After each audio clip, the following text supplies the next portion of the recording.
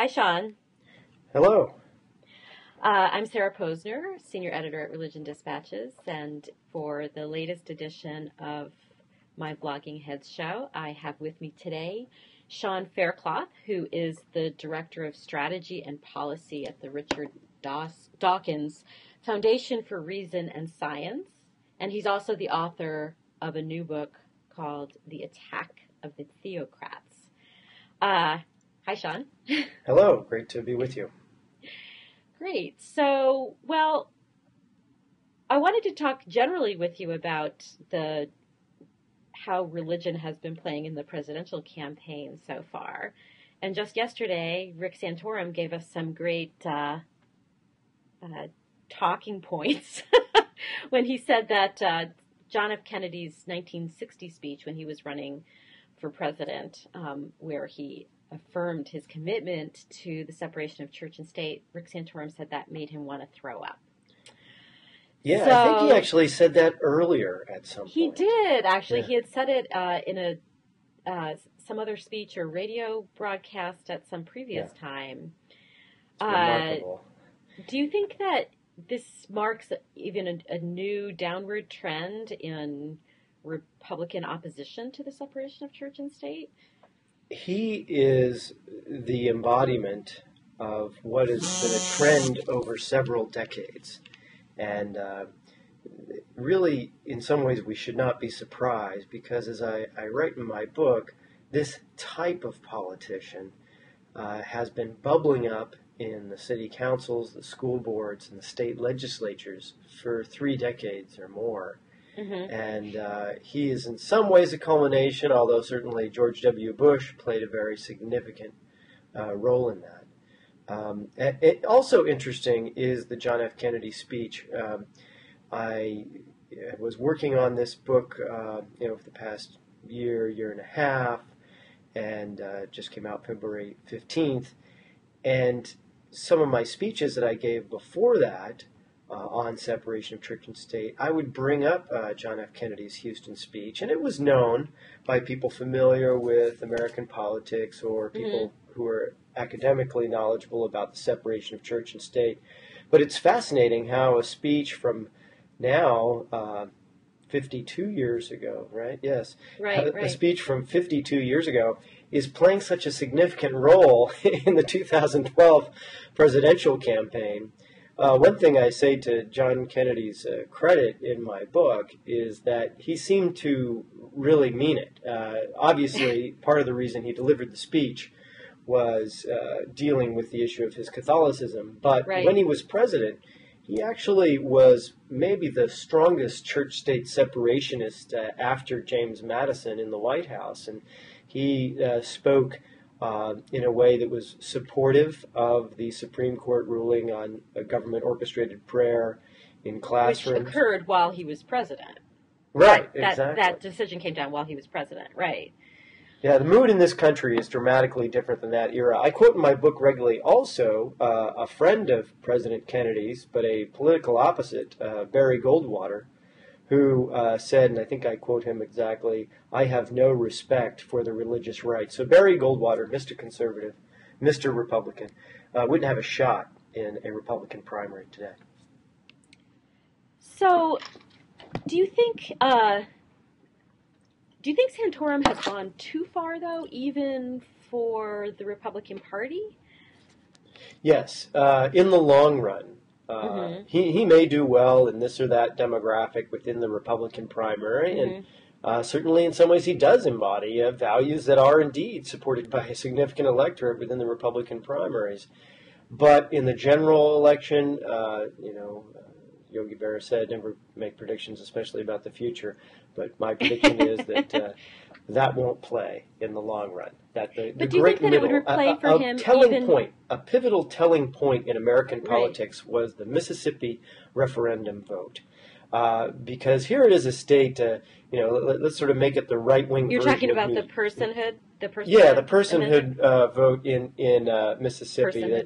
Make it the right-wing version of New York, New York. If you can't make it there, you can't make it anywhere.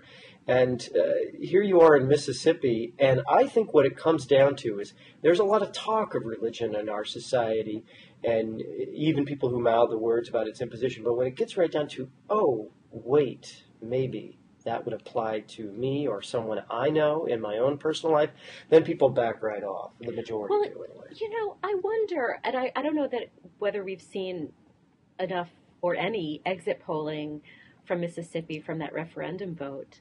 But there was more opposition to the Personhood Amendment than merely people who were afraid of its far-reaching ramifications beyond just banning abortion, but banning certain methods of birth control and banning certain in vitro fertilization methods and so on. There were religious right activists and even the Catholic Conference, the Catholic bishops in Mississippi, were opposed to the Personhood Amendment because they were afraid from a strategic or tactical standpoint that it wouldn't be a good challenge to Roe versus Wade, that if it made its way up to the Supreme Court, that it wouldn't have a good outcome from their perspective. So I wonder if there's more support for personhood amendments in theory than we realize, because some of the opposition to the personhood amendments comes from the religious right itself. It may be, but my sense is at the street level, at the rank and file level, I think people react to it more, personally. I do think that the Catholic bishops that you mentioned are attempting to engage in a political strategy, and I consider this one of the key trends in American politics today. And indeed, I saw part of your interview with the gentleman from Catholic University, where he talked about so-called religious liberty, and he brought up what I call the new Holy Trinity of the fundamentalist right, he calls them evangelicals, the Mormon Church, the LDS, and American Catholicism. I'm a graduate of the University of Notre Dame. I joined the Jesuit Volunteer Corps after college. I went to... And then what happened? What's that? And then what happened? Well, actually, I wasn't even religious then, and I had a great experience both at Notre Dame and in the Jesuit Volunteer Corps. And the Jesuit Volunteer Corps was not a proselytizing entity. It was kind of like a Peace Corps, and they were strict about not proselytizing, in fact. But my point being is I've been steeped in Catholicism. There's been a dramatic change in recent decades in the nature of the political thinking within the hierarchy of the Catholic Church, not necessarily so much among people who maybe say, oh, I'm Catholic, but I'm talking about the leadership of the Catholic Church has grown much more conservative, and fascinatingly, compared to, say, Kennedy's time, much more aligned with the Mormon Church and with the fundamentalist Protestant right. And that really, those three together are really the new, most significant power in religion and politics today.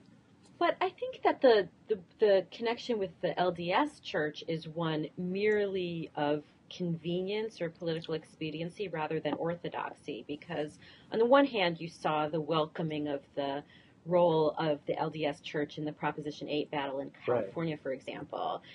But then on the other hand, you'll find prominent evangelical writers and clergy speaking out against Mormonism as, some will go as far as to say it's a cult, like Robert Jeffress, the pastor who endorsed Rick Perry.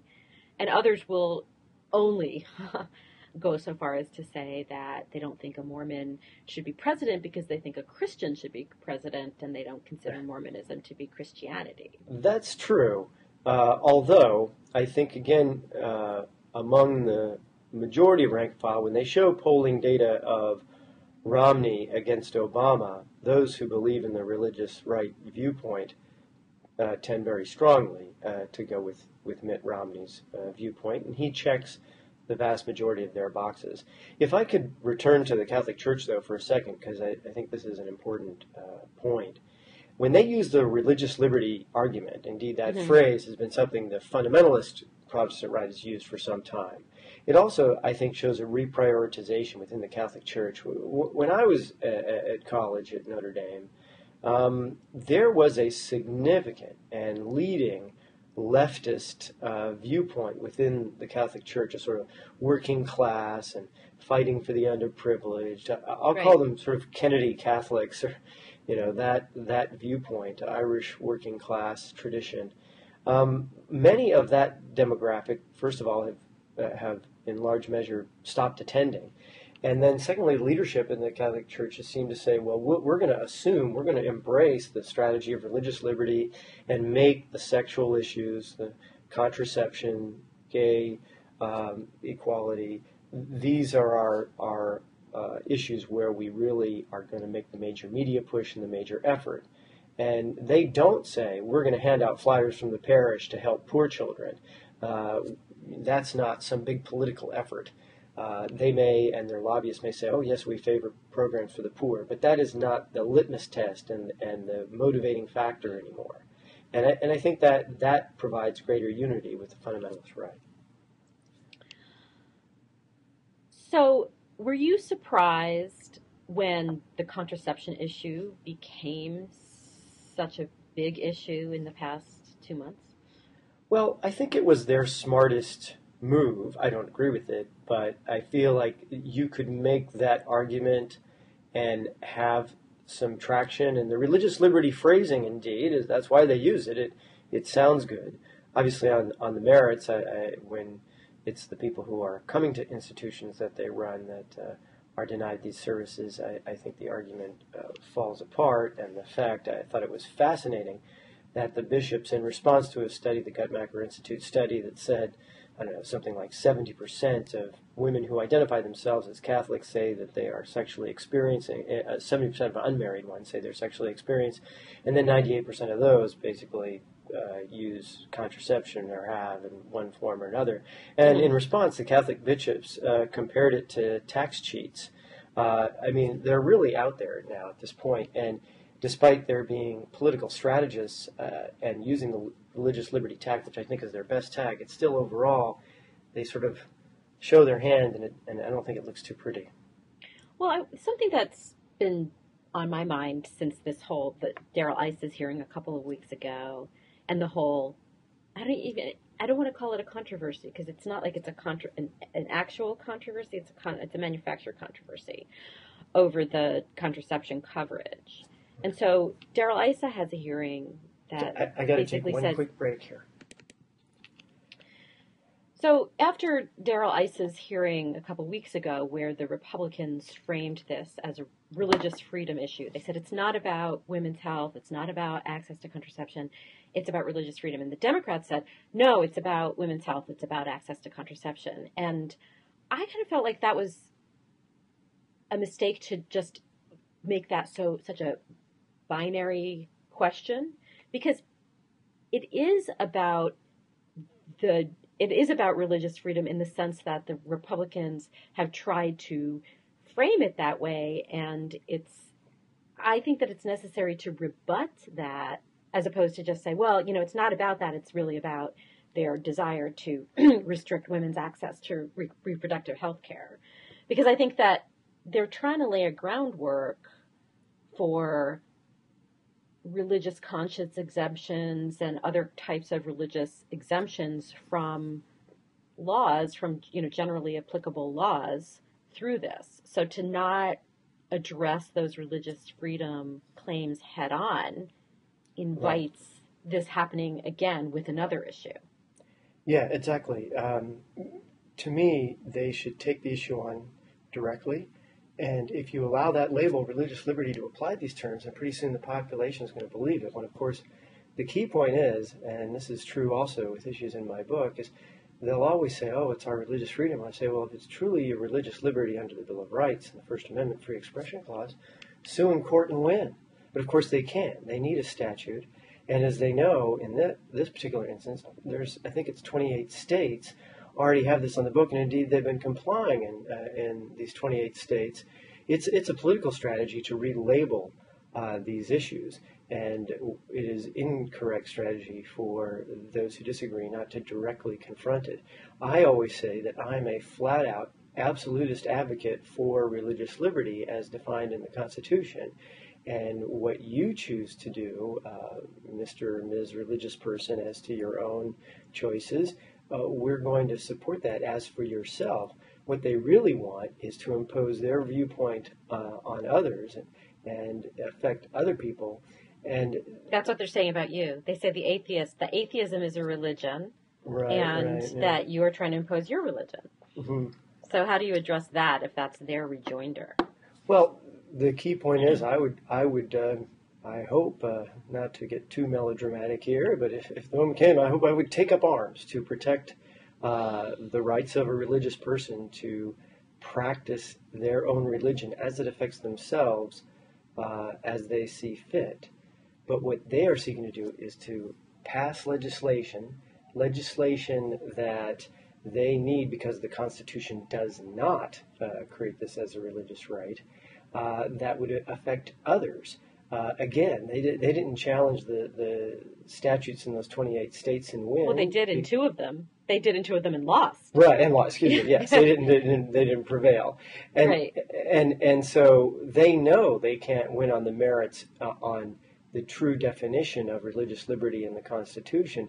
So they're trying to create a wider berth for it. And to me, the key counter argument is that in effect, what they always want to do is have, the old saying, your freedom ends at the tip of the other person's nose. Well, no, they want to have their so-called religious freedom affect others beyond their own circle, and that is something that is unjust. And it's not just in this. I mean, I write in my book about scores of laws, whether it's in child care, faith healing, land use planning, a whole range of areas, again, statutorily created, not issues that are required by some constitutional finding, that give special privilege to religion. And yet they often get away with a label of, well, that's our religious liberty. And I think we need to speak out more about this. And unfortunately, this recent business about contraception is part of a 20 to 30 year trend. But where do you draw the line? I mean, do you think that certain religious exemptions are necessary to protect people's religious freedom? And then how difficult is it to say, well, this sort of religious exemption is acceptable, but this sort of religious exemption is not? Well, my general line is more of a constitutional one, which I think when you go into court findings, that really those religious liberties are what affects you yourself, and I would adamantly protect those. Laws of general application, however, are laws of general application. It's interesting. So you mean a law that's wasn't written to single out somebody's religion, that the purpose of the law wasn't to right. I mean, in the old Catholics case about the peyote, we may be sympathetic, with Native Americans who, part of their religious practice, want to, take some drug that's generally illegal. Right. But I'd say they don't have any constitutional right to that. And furthermore, my viewpoint of it is that generally I don't want to see laws that create exemptions for that, because that's going beyond what the Constitution provides.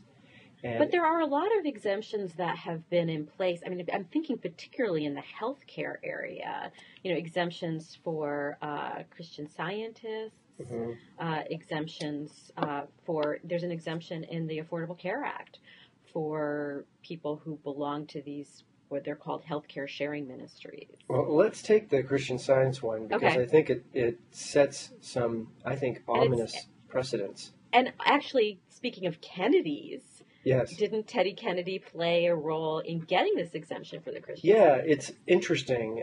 Ted Kennedy, who, my own personal opinion, I served 10 years in politics before writing this book, and I think anyone who's objective about it will say that he was one of the most effective legislators ever. And from my perspective, I generally tended to agree with him. But he actually was distinct from President Kennedy with regard to religious issues. He tended to, on more than one occasion, align himself with Orrin Hatch on religious land use planning, and then also the Christian Science Church's headquarters in Massachusetts. I don't know if that had anything to do with it, but right.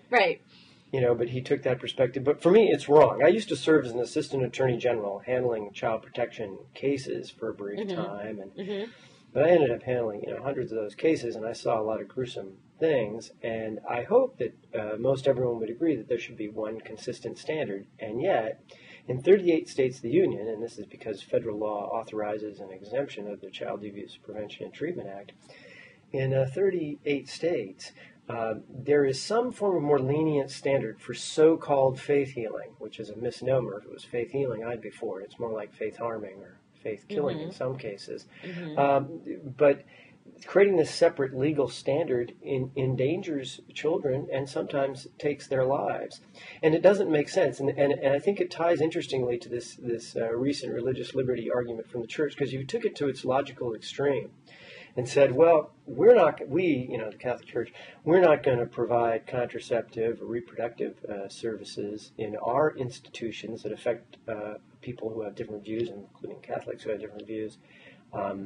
We're going to impose that on these other people. Similarly, you could theoretically have institutions that say, well, part of our religious practice is, faith healing, or say Scientology is another example. Say you had some religious hospital or institution that's a Scientologist, as Tom Cruise has made clear to us, they object to psychology and psychoactive medication. So does that mean those institutions do not provide that? I mean, the logic of that, if you treat all religions equally as you must, would lead to some extreme and bizarre results.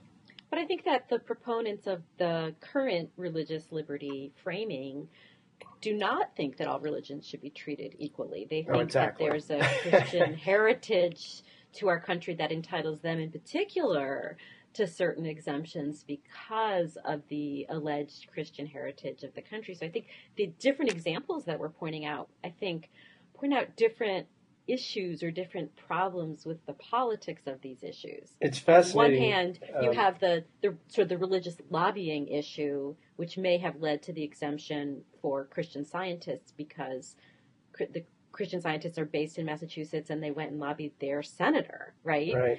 And then on the other side, or not other side, but a different kind of example is the example of proponents of the Christian nation mythology, right, who say that, well, this has to happen because we are a Christian nation and this legislation is not Christian legislation or this regulation because, Christians or these certain kind of Christians are against contraception. Yeah, I have a chapter in my book called The Fundamentalist 50, and I just like the alliteration of it. I could have written The Fundamentalist 100, but it's about sitting members of Congress who've made particularly theocratic statements.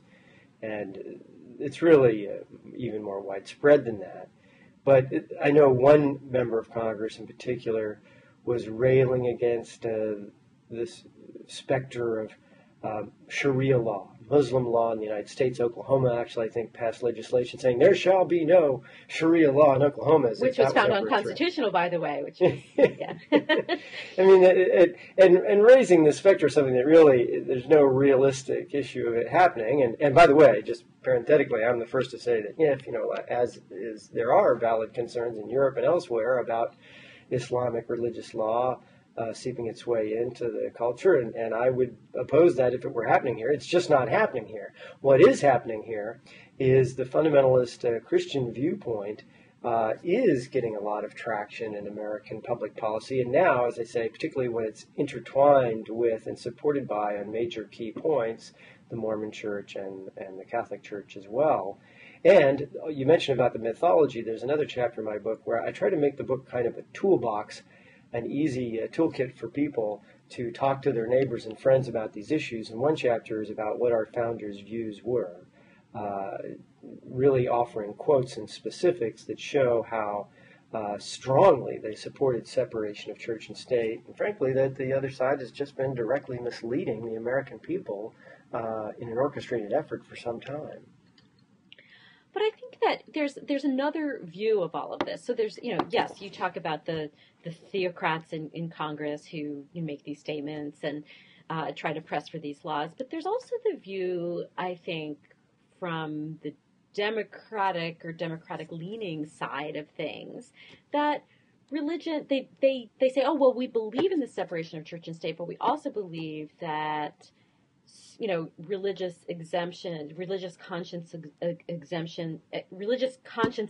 objections, sorry, Sure. need to be accommodated. So when Obama, going back to the contraception thing, just because it's kind of the most vivid and recent example of this, when Obama announced the rule on January 20th, before he made the accommodation, there was outcry from Democrats who said that Obama really needed to listen to the objection that the Catholic bishops had raised. Right. Because Catholic hospitals and healthcare providers do a lot of great work in this country providing healthcare to people, incidentally, frequently with financial support from the American taxpayer. Which is often not mentioned in that context. How do you address that with? So you're talking with somebody who's not a Republican and not a follower of David Barton and wall builders and the whole, myth of the Christian nation.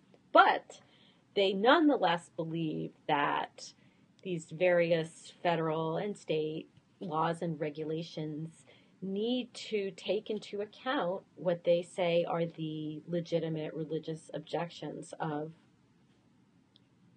people of faith, quote unquote. I served in politics 10 years, and I attribute this to some degree to the nice, clean-cut citizen lobbyist challenge. If you have faith healing laws, for example, you don't see the children. I interviewed a woman, now an adult, but who, when she was a child, was in a faith healing home and had an infection in her leg. The parents put a cookie tray underneath her leg so the pus would run out. She screamed in agony for weeks. Her leg bone fused. Later in life, her leg was amputated. Very severe and ugly things. The politicians, like myself when I was there, they don't see those people. They see the nice, clean-cut folks saying, geez, we want religious liberty. They don't see the consequence. And I am disappointed in some of the leaders today on the left who I think they view it as sort of a balancing and are we viewed as moderate, and they forget to look at the most important part of laws, which is how it will affect people on the ground. I mean, yes, it'll offend a bishop. But let me take another example recently from the Catholic Church hierarchy about the human trafficking issue. I mean, we're talking about thousands and thousands of women, or actually I'm wrong, because it's not just women and females, because a lot of times they're girls, a lot of times they're, it's sex trafficking, they're sex workers, basically a modern form of slavery, and sometimes these women and girls are beaten, raped, sometimes they contract HIV, and I don't think those women and girls are talked about enough in this context, because in the real world of the Catholic Church getting our tax money to administer these programs and then refusing, literally, it sounds harsh, but it's harsh because it's true, literally with the thousands of girls, including those that get processed through the Catholic Church in this situation, you're talking about girls who maybe have HIV or who have been raped or beaten, sexually molested, and we're saying, well, we're not going to provide reproductive health services for these young women, and I feel like they get lost in the shuffle. And one of the things I try to do in my book is really bring it down to real people. And you mentioned about, atheists and their religion and so forth. My view of it is, obviously, I don't think that's a religion. I think it's a canard.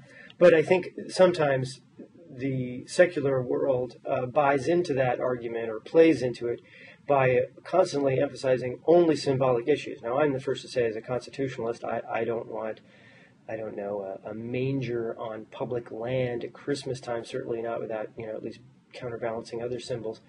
But to me, I think there's been an overemphasis on these symbolic questions by secular people, and not enough emphasis, as I try to offer my book, of real people being hurt by religious privilege and law in a huge variety of ways. Often that is not really focused upon. And do you think that healthcare is a particular area where this is true? Did you say healthcare? Yeah. Oh, certainly it is. And, to me, it's fascinating. I mean, even stem cell research, where Obama's done things to improve the situation. But remember, there's still the 1996 law, and there's several state laws.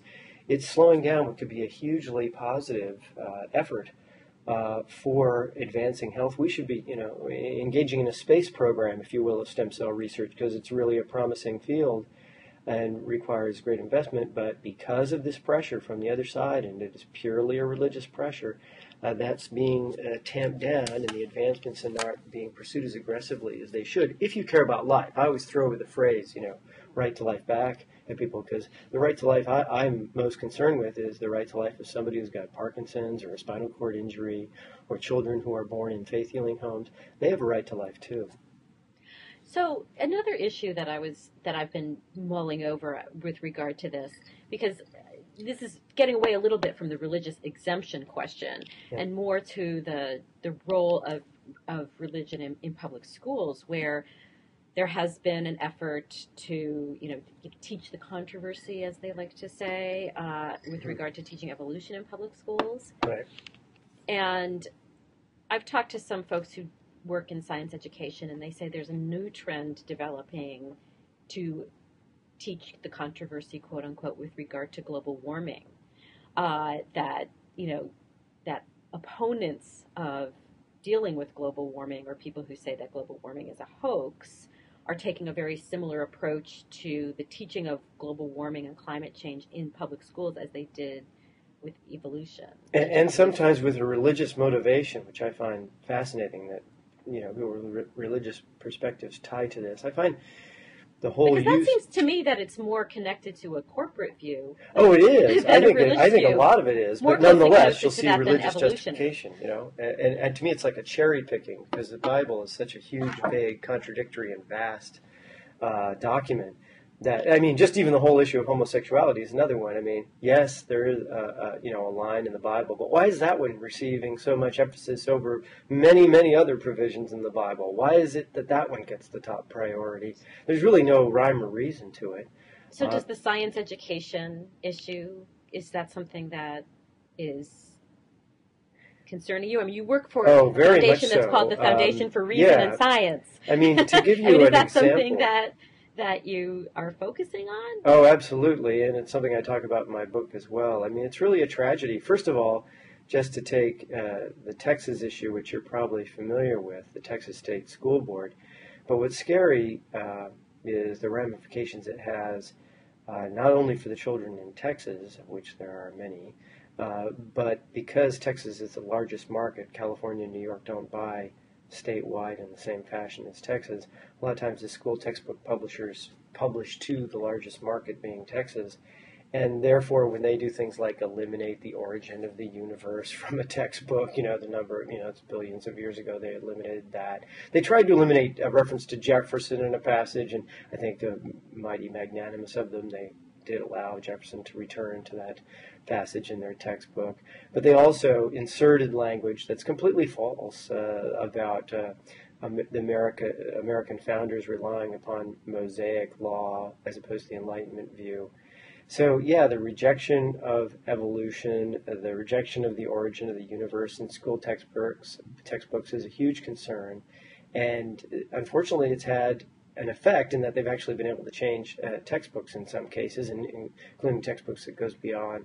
But do you see this happening with global warming as well? Is there a generation of school children who are going to be taught that there's a controversy over whether global warming exists or whether I wouldn't be it's surprised human-made? if you see that and a trend with whatever else. You mentioned the corporate power, but whatever else they find objectionable, we'll try to teach a controversy about that.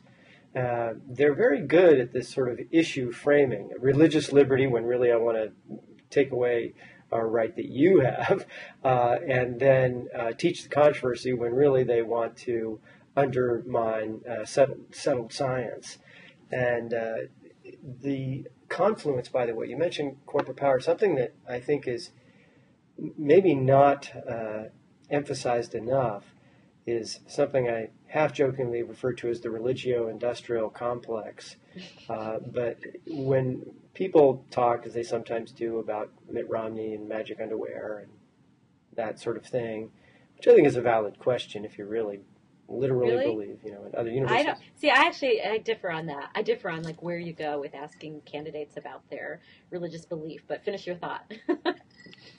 Oh, I think my point is, I think that may be a valid question, but in my mind, it's not the most important question by far. Oh, yeah. Definitely. And that more important, and I give a speech called Why Romney's Religion Matters, is the confluence of his worldview, which very much dovetails with a corporate worldview. There is a person who is very prominent in the Mormon Church, Cleon Skousen, who advocated a sort of right-wing economic ideology. He got a prominent role as an advisor to the Reagan administration, and Mitt Romney points to him as someone he admires and a book that people should read.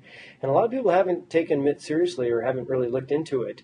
But I actually think that Mitt Romney's religious values as pertains to money are very intertwined, and interestingly very intertwined with corporate power. And certainly the fundamentalist Protestant right, through people like Ralph Reed and others, are deeply aligned with corporate power in a way that it wasn't the same in mid-20th century America. That's not the way the Catholic Church was viewed, certainly, and the Mormon Church was more off to the side. And now you see those three coming together, and, sort of Scalia Catholicism, you see maybe the one most consistent thing among them is the support for kind of corporate power, which is ironic given the alleged theories of, Christ helping the underprivileged. Right, if you read Matthew 25, or right.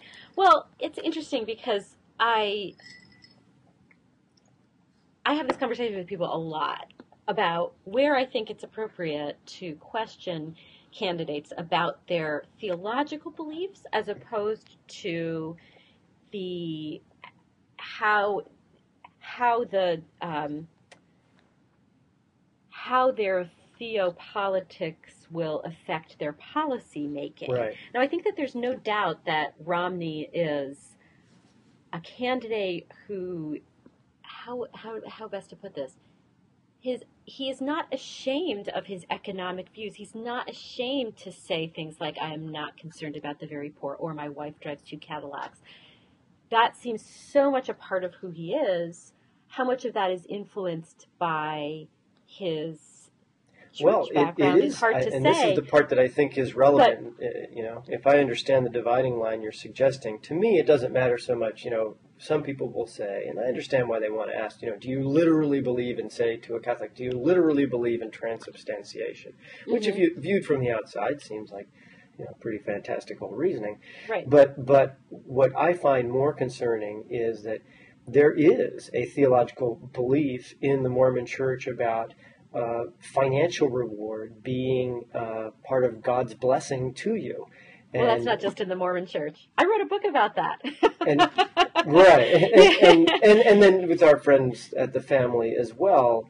But I hope and I want your book to be more recognized for that, because I feel like it's not discussed that much in the mainstream media, but yet it seems to be, in many ways, the most consistent religious viewpoint that energizes policy, as you say, that actually transfers from just, this is my individual thinking, to it affects how they view American public policy. Well, it affects how they view wealth inequality, which is probably the central issue in the campaign this year, even though it's not talked about.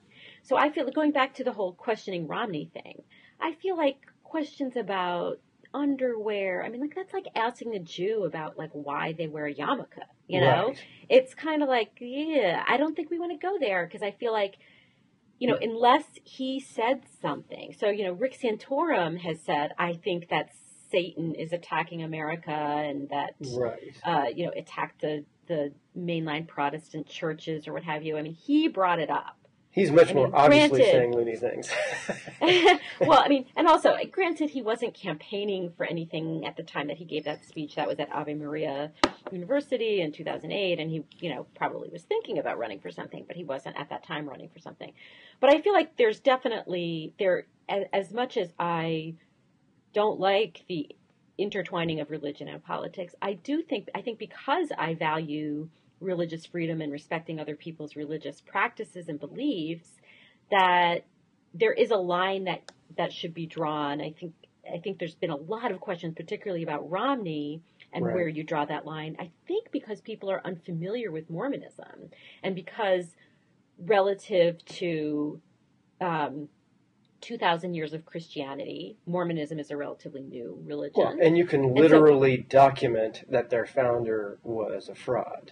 I can understand why people, but I agree with you about the ultimate point. And mine is actually beyond, I respect the religious liberty point, but But I also understand why other people would say, do you really believe that? But for me, I have a more strategic point. I'm an advocate. Attacking Right. Theocrats, I'm advocating for a more secular government. And Right. my concern about that approach, about saying, tell me about your underwear, is that I worry that it will backfire on those of us who advocate for secularism, that it will, even if it's a valid question, it might be perceived as petty. Whereas I think some of these economic issues, which I think are really issues that do drive Mitt Romney, are valid because they are connected to his religion and they are connected to his political worldview. And I think that's a valid area of inquiry. But I just wonder, see, to me, it's a question of how much is that influenced by his religion as opposed to how much is that influenced by the privileged position he had within his church, as opposed to the religious belief itself that would pull in all Mormons with that. I mean, it's not just that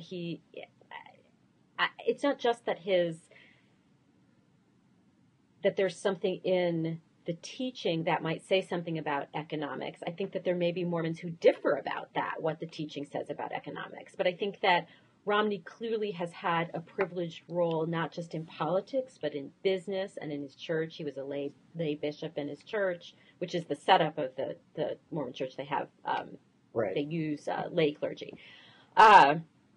So I think that those questions are more relevant to his positioning as opposed to relevant to Mormon theology. Because I think once you start questioning theology and individuals' theology, it raises a lot of questions about, well, are you trying to paint all Mormons with a broad brush here? Because I know Mormons who don't really subscribe to No, I think there is variation within it. Yeah. But Right. I do think if you look at the chapter in my book about the Fundamentalist 50, and then you look at the laws. By the way, I have to show describe, the cover of your book. I'm showing it right now. The laws that I describe in my book, that view, the sort of economic elitist view, combined with a severe, I almost say sexually obsessed view of restriction on people's intimate decisions, that has become a driving viewpoint. So there are, I'm sure, there are liberal Democrat Mormons and all the rest, but in American politics, for sitting office holders, you tend, and I don't want to overgeneralize, but I will generalize to some degree to say that you generally have politicians who just don't go there and aren't involved in using religion as really an expression other than being almost forced to do so as politicians tip their hat to it. And then there are those who literally have a driving worldview, and it tends to be one that is similar to Mitt Romney. And my guess is, if I were a betting man, and I'm not going to bet, but that he'll probably lose ultimately in 2000. Even if he gets the Republican nomination. I think he'll win the nomination and lose the general. That'd be my guess. But my point being that Romney, even if we never hear from Romney again after 2012, to me what's more important almost is that he is an epitome of a trend. And that he goes away maybe after the November election. Let's presume that happens for the sake of this discussion. There's still all these people who are governors, members of Congress, in the state legislatures, where all this policy is being crafted that do have this worldview, and it is rather consistent, and it is an economic elitist worldview tied with religion. That, to me, is very ominous. And I think the laws already passed are strong evidence of it. We haven't talked about, for example, the parsonage exemption, which I think is an engine of right-wing politics in America, an economic engine of it. And a lot of that I don't think is focused on by the mainstream media and needs to be. Well, listen, this has been a really great discussion. I'm really glad that we did it. Well, thank you so much. I really appreciate you taking the time to talk to me about my book. Okay, great. Thanks. Thank you. Bye-bye.